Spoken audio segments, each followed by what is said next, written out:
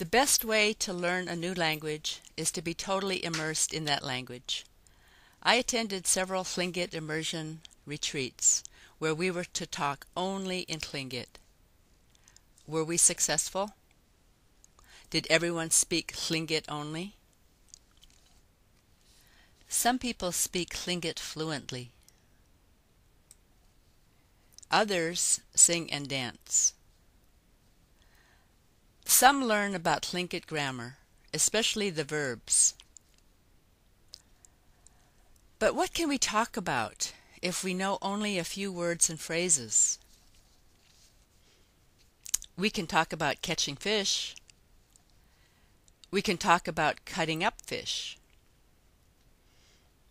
We can talk about preparing fish for the smokehouse. We can talk about berry picking. But is this enough?